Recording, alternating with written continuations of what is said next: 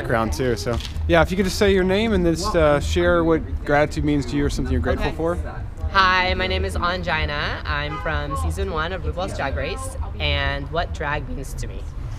Drag is the creative outlet that I get to let loose and be creative and be crazy, which is something that Ryan can't be. So it's really just something of a fun hobby for me to do and something that I truly, truly enjoy. And without it, I don't think that I would be complete as a person. It's beautiful. Thank you. Thank you. Appreciate it. Mwah.